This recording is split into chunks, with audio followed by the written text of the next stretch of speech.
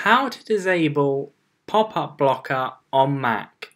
For this you will need to be on Safari, so make sure you open up that web browser, and once you disable this you will be able to enable it again afterwards. I'll tell you how to do that at the end of the tutorial.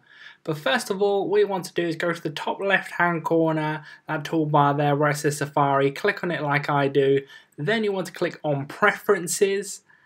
Then you'll be on the general section here. You're going to want to go along the top of the toolbar there and click Websites.